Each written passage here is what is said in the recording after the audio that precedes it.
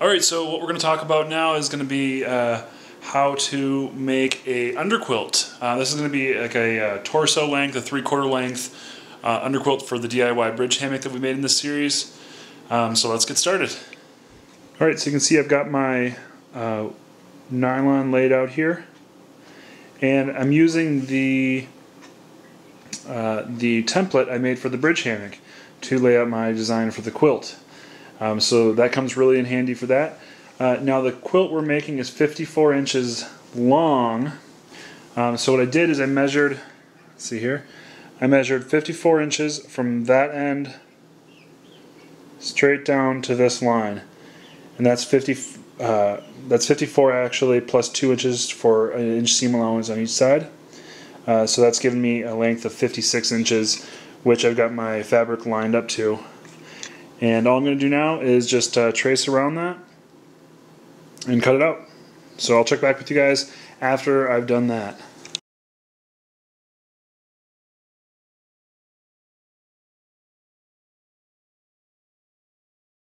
Okay, so we cut out our first piece of fabric to the same size of our template here. Okay, so now for the second piece, the outside shell, what we're going to do is we're going to lay our fabric back out again with the template on it. And so what I've done is I marked on the fabric where the template ends, and I did that on all 4 corners. So there, there, there, there, and there. And our outside shell needs to be 10 inches total wider than our inner shell. Okay, so we're going to go now and measure. We're going to measure from this point 5 inches out on all those 4 corners again, and that's going to give us the same shape, but it's going to make it 10 inches wider total. And then we'll simply slide our template over and trace along this curved edge to make sure we get the same shape, just lining up those points that are 5 inches out on each side. Okay? So I'm going to do that and cut this out. Okay, so like I talked about, we've got our mark here, and I'm simply just going to measure over 5 inches, make my mark again, and I'll do that on all 4 corners before we check back in. Alright, you can see now that I have the outer shell traced. Again, this is the same shape, only 10 inches wider, and we used our template to get to that shape very easily. Alright, so I'm just going to go ahead, cut this out, and we'll check back in.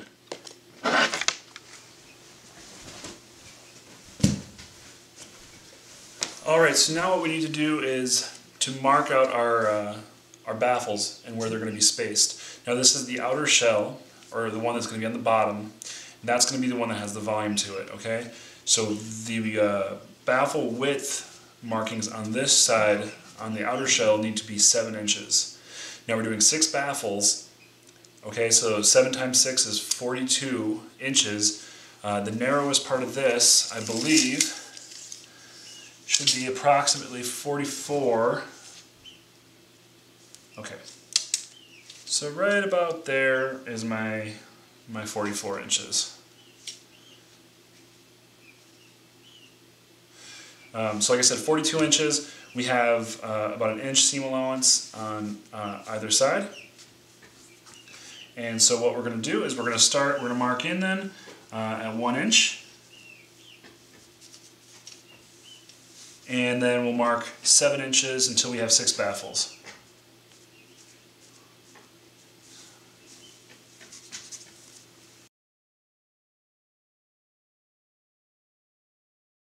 So we got our baffles marked, and now what we need to do is follow the ripstop pattern now with each one of these markings straight across the lengthwise, so we can mark out where we're actually going to sew. Now it's important to note that we have the shiny side facing out, and this is the dull side that we're marking on. We want the side with shininess to be on the outside. Okay? So I'm going to just draw this out now, and I'll check back with you.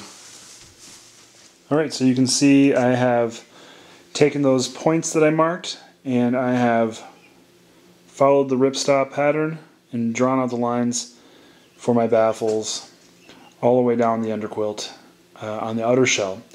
The next step is to repeat the process, but this time on the inner shell. Alright, and for the inner shell, instead of 7 inches, it's going to be 5.5 inches. Okay, so we're going to do the same thing. Instead of 7 inches, 5 inches. I'll check back with you when that tedious work is done.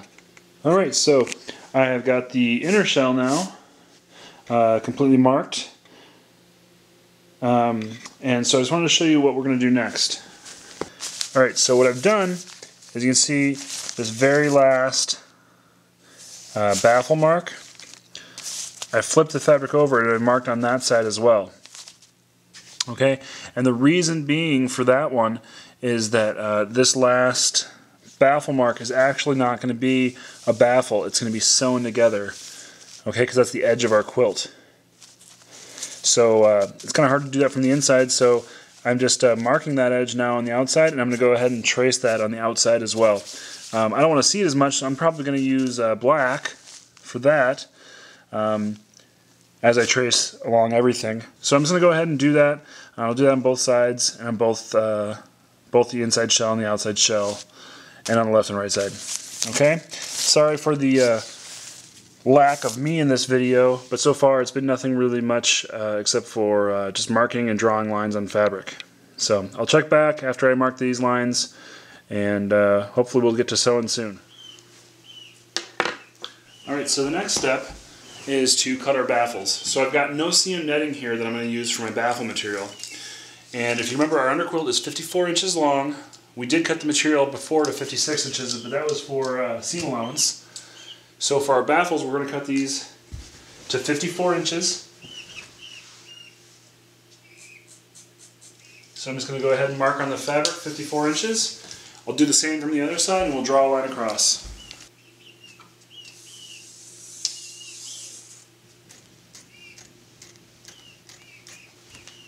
Alright, so we've got our fabric now. We've got our no-seam, our no-seam cut to size for our baffles, the 54-inch length. Now what we're going to do is kind of a little cheat here.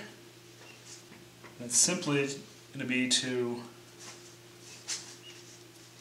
roll this. The hardest part is getting it started.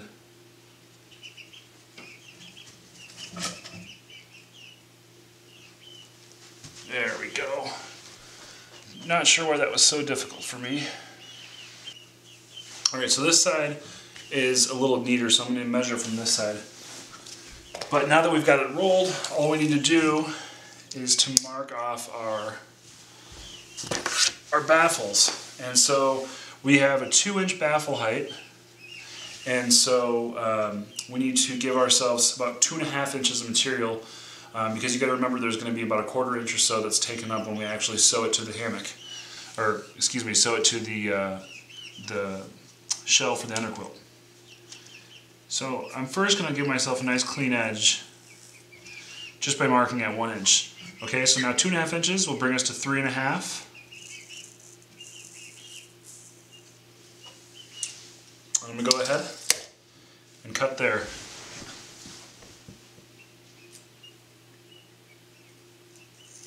It's going to help to have some really sharp scissors for this.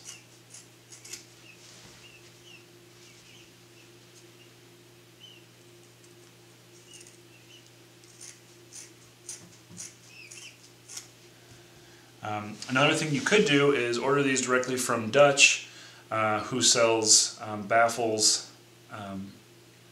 pre-cut to your size, which is really nice.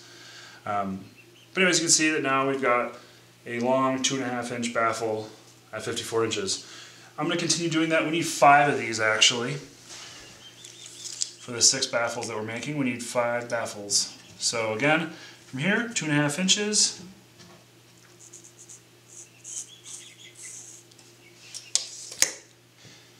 And we'll cut.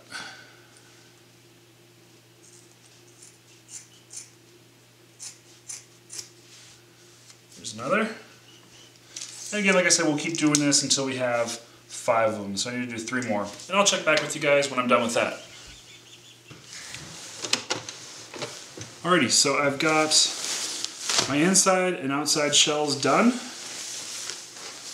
I'm going to simply figure out which one is which, and then I'm going to line up the edges with the insides facing each other.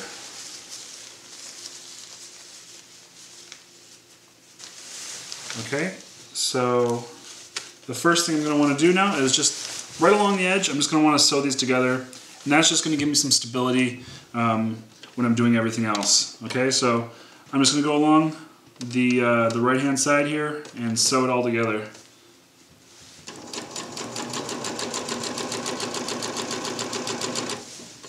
So we've got the right edge sewn together, and now all I want to do is that black line that we drew on the outside of the shells, I'm going to sew that together right now. Okay, so make sure your fabric's nice and taut and all lined up.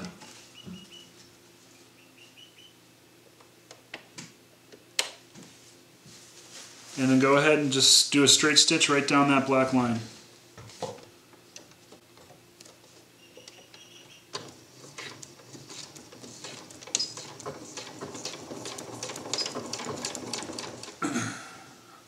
Alright, so here's the part where the underquilt really starts to come into its own and kind of morph into an actual underquilt. I've got the two pieces sewn together, those two lines of stitching that we did. And now if I kind of flip it open and I show you the inside, we've got our marks right here and right here on the inside and outside of the, or the bottom and top, if you want to think about it that way, shells. And I'm going to go ahead now and take my baffle material, and what I'm going to do is I'm going to sew it to one side first and then sew it to the other side. Okay? And then after we do one on both sides, we'll move on to the next line and do another one, and we'll continue that process until we're done, and we've got 5 of them to do. Okay? So I'm just going to start on the right hand side here. Remember, we've allowed ourselves a 1/4 inch of material to sew to. So just keep that in mind when you're sewing. Oh, another thing to mention, is we need to actually mark 1 inch down for where we start the baffle. Because remember, we've allowed an inch on both sides for seam allowance. Okay? So we need to actually get our marker. Alright, so what we need to do is grab our marker and our tape measure. And we're just going to measure 1 inch down as our starting.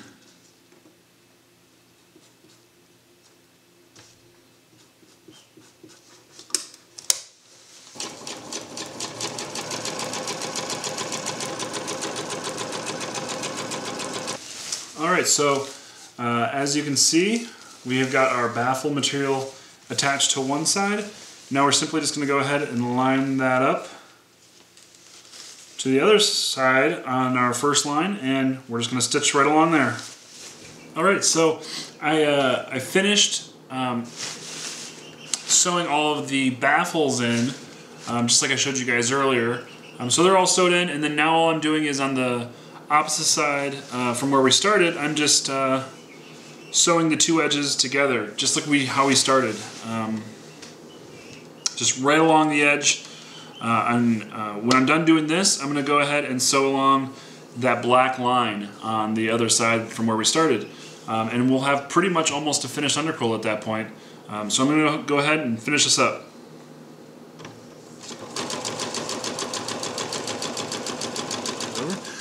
Alright, so I thought I'd just show you guys the last little part here. You can see that this is the side we just finished sewing together. And I don't know if you guys can see, but there's my black line just really faint right here. And I'm just going to make sure that I keep this nice and flat and taut, and I'm just going to sew a straight stitch right along that, which is going to be the last finished part of my baffle. Alright, so we have our shell of our underquilt now pretty much complete. All I have to do now is go on the edges, the left and right side, and I'm going to do a rolled hem just to finish the edge. And given the nature of the design of the underquilt having an arc in it, I'm going to choose to, as I do the rolled hem, I'm going to fold it once, so only half of the rolled hem, do a line of stitching, and then after that I'll fold it one last time to give it a full rolled hem and do my last and final row of stitching that way. I find that when I have arcs or kind of bad cutting or regular shapes that I have to do a rolled hem on, it's a lot easier to do it in this two-step process versus trying to roll it completely and then stitch it. So that's what I'm going to do here on both sides, and then I'll check back with you guys. Okay, so we've come a long way. Our underquilt shell is pretty much done now. I've done the rolled hem on both sides. Now what we need to do is pick a side to stuff it from and pick a side to close off. I'm going to close off, while this is unstuffed, the long side, just because once it's stuffed it becomes a little bit harder to handle, and I figure having a smaller side that I need to sew when it's harder to handle is probably a better idea. So I'm going to go ahead and just do a straight stitch across this once, and as I go across, because our quilts are different size, remember, so wherever we attached these points for the baffles, the outside shell is 1.5 inches bigger. So on each one of these baffles, we have to bite off 1.5 inches. And I know I'm not using correct sewing lingo here when I say bite off. But hopefully you guys can see this. We have our baffles here, and we have 5.5 inches here, which is going to stay straight and flat. We've got additional material on top. And so as I sew, I'm just going to pinch this about 1.5 inches, just pinch, and just sew right over that. And I'm just going to do that a little bit on each baffle. And I'm not going to measure it, to be honest with you. I'm just going to kind of eyeball a little bit. You should just pull up the slack in each one a little bit. It's really not a big deal because they're sewn in place. So once you kind of feel that getting a little tight, you're good to go, and you can just sew right over it. So let me show you that, and we're almost done. Okay, so remember that when we're doing this part, we have to have the outside or the underside facing up. So the side that has the extra fabric has to be facing up. Okay, so just a little pinch, probably about 1/2 inch or so pulled up, and then fold it over. And like I said, you know, in a perfect world it'd be 1.5 inches, and you guys might measure, but I am not the measuring type if I don't have to. So here we go.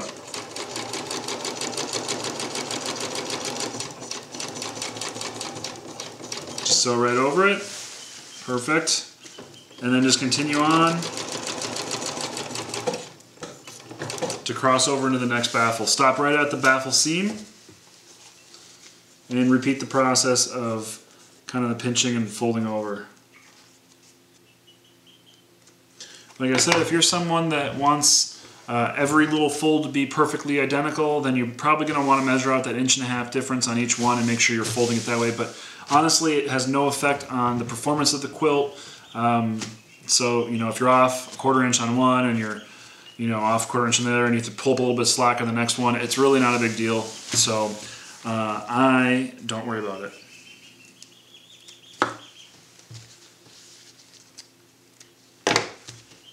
Alright, so then the next thing to do is just to go ahead and do a rolled hem on this top edge. Okay, so we are getting there. We are almost done with our quilt. The time has come for us to stuff down, and the way that I like to do this, and there's so many different ways, and a lot of them involve tents that you go inside or bathtubs and stuff like that, so you don't have the down go everywhere. But Frankie, if you're familiar with his videos, I recommend you check him out. Great filmer, great video maker. He has this way that he came up with, and that's, I kind of like to flatten it out, and then you just simply cut your package in half, find your opening, slide the opening end in there, and then just let it go, let it fly into there. And I found that way to be really pretty good to work with. So here goes nothing.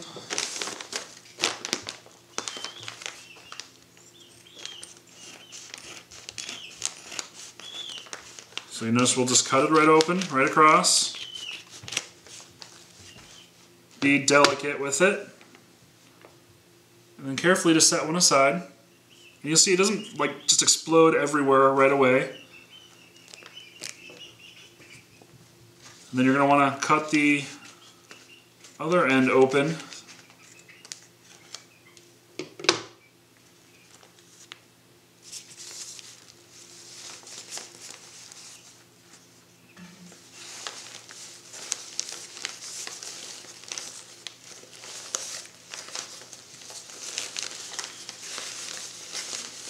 then you can see I'm just kind of pushing it down into the quilt.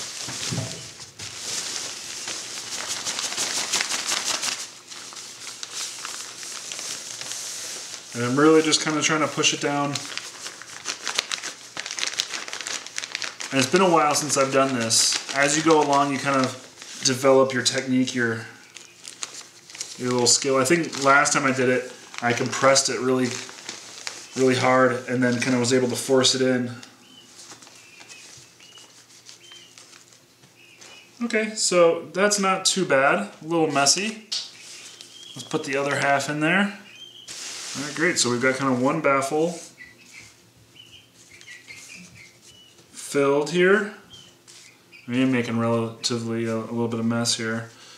Anyways, I'm gonna just get some clothespins here and just fold this over once or twice and clothespin it closed. Clothespins, so I'm just gonna use a little bit of low sticky, not terribly sticky, but painter's tape. Just roll it over and stick that on, and that way that baffles. So I'm going to shake this out and see how the 1 ounce fills this quilt up. Because I used a down calculator provided by a member on Hammock Forums. I don't remember the name, and to be honest with you, I feel like the 1 ounce maybe isn't quite enough. I might have to order a little bit more down. Alright, so like I said, we've really come far today. Here's our underquilt and the status of it right now. You can see that it is lofting pretty good. Let me come down here. Put my hand in there for scale. It's lofting pretty good throughout. Probably 2 to 3 inches of loft. 3, maybe 4 inches of loft. But I really want those suckers to be full. The calculator I used to figure out the down for this said approximately 1 ounce per chamber, which I guess would get you there, but I'm going to put this project on pause for a couple days. I'm going to jump online. I'm going to order 3 more ounces of down, so that would give me another ½ ounce per chamber, bringing our grand total to 9 ounces of down for this underquilt and 1½ ounces per chamber. Okay, I'm disappointed I have to table it for a couple days, but for you guys, it's just going to be a matter of seconds in a video transition. So check back, and when you guys do, I'll probably have put the down in it. And you can see that instead of clothespins, which I couldn't find, I just have some like blue painter's tape on there holding the opening shut for now so down doesn't escape. But she's going to be a warm one for sure. Pretty excited.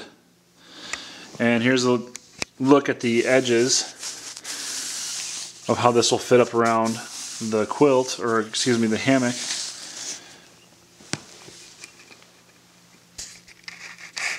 It's going to be nice. I just need a little more down in there.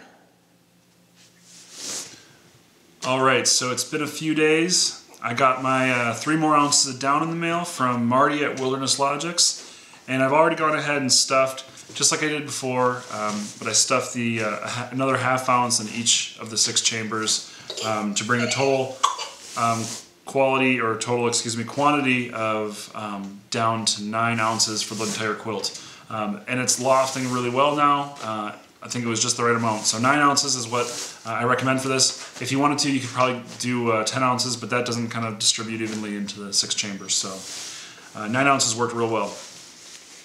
All we have to do now is along this top edge, I'm going to take the tape off, and I'm just going to do like we did on the other side to close it off. I'm going to do a seam all along the top, running through the baffles to close off everything, and then I'll probably run another seam to keep things together while I do my rolled hem at the top.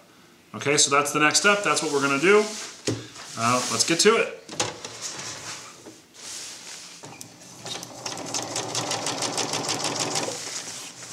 And remember, you guys can see me doing it here, remember that as we go, we need to make up that extra space that the outside shell has by doing a quick little fold in our fabric. So don't forget to do that as we go across. Essentially, our underquilt is done. It's nice and fluffy. I'm pretty happy with how this thing's turned out so far.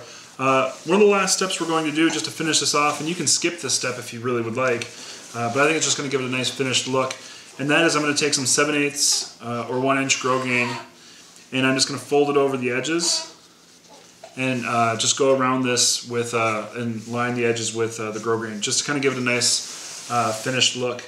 And I think I'm just going to start from one end and do each side, and then I'll do each cap. So should be pretty easy, pretty straightforward. Just make sure that we're melting the ends so that it doesn't fray.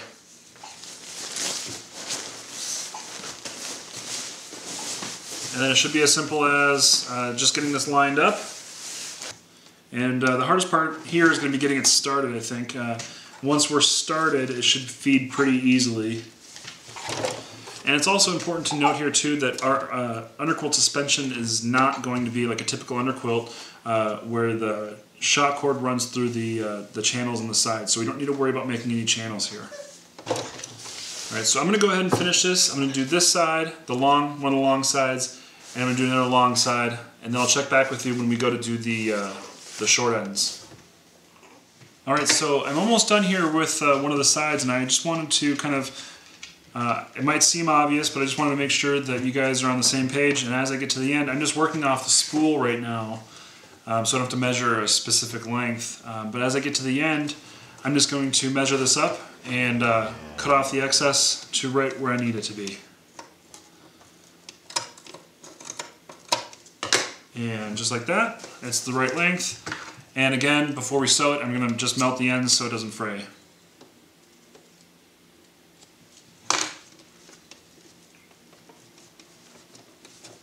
And then we can continue and finish sewing our side.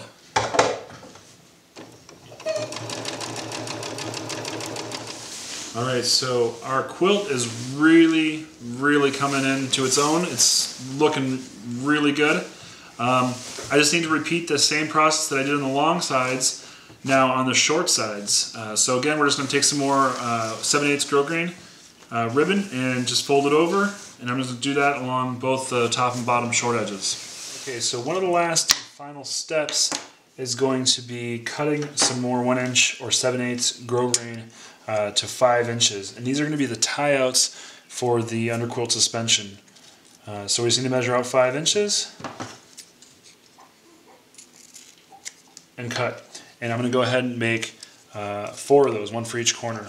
Again, after you cut, just make sure you're going through and sealing the edges of this so that it doesn't fray. Like I said, 4 of these, and I'll check back with you guys. Alright, so the next step, I thought it might be easier to show you one already finished before actually just showing you myself sewing it. So what we did was we took one of those 5-inch pieces of grosgrain that we cut, and I just folded it over the edge and sewed a box around and then double backstitched a line through. It doesn't need to be terribly strong since it's just holding up our underquilt. And we did sew through 2 layers of fabric here and 2 layers of grosgrain, so this is more than enough strong. And this is just going to give us something to run our suspension through up to our Dutch hardware. Okay, and this is the head end. This part's important. This is the head end. Both the head ends sides, I'm going to attach these at about a 45-degree angle. You can kind of see the angle there. That's the angle this needs to be at to kind of correctly pull this quilt up into our Dutch hardware. On the other side, towards the foot, because it's going to end right around our knees and still have a good amount of ways to go to get to the Dutch hardware, rather than this 45-degree angle, it's going to come off and go a lot more straight, because that's the angle that the shot cord is going to go to. Okay, so we just need to make sure that we're attaching those at those approximate angles. I'm going to go ahead and do the other side and finish these up.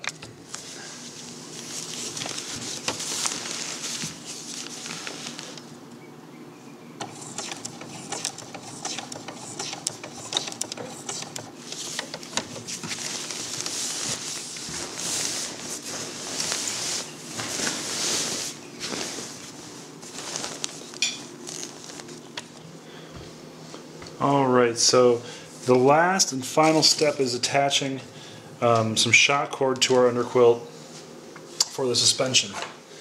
And now how I'm approaching this,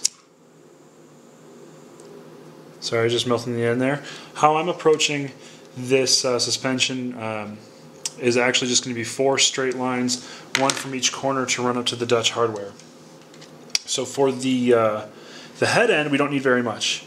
I'm going to grab that's maybe 1.5 feet, which is more than enough.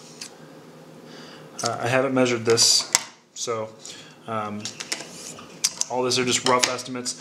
But what I'm doing is I'm just going to give myself a little bit extra, and then as I experiment with this, I'll be able to figure out if there's excess that I can cut off, which I'm sure there will be.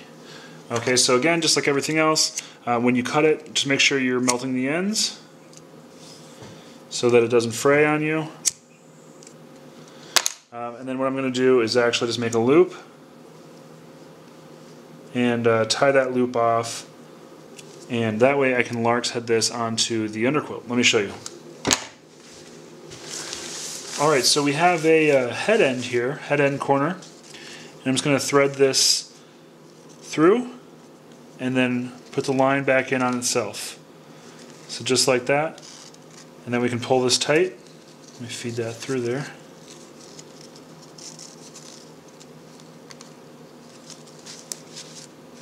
And then it's just lark's head on, like that. Okay? Now for the foot end, we need a lot more line. Probably, I'm guessing, we'll end up needing somewhere in the 3 to 4 foot range.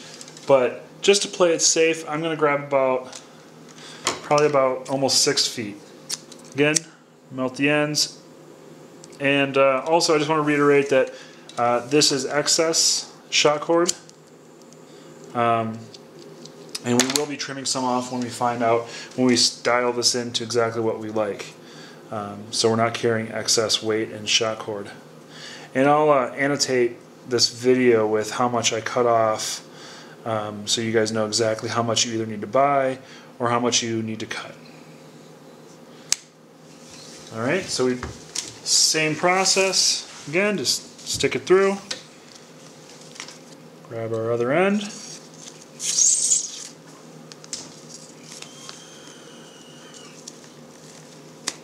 Just going to pull it through, pull it tight. Simple as can be. We'll do the very last one now.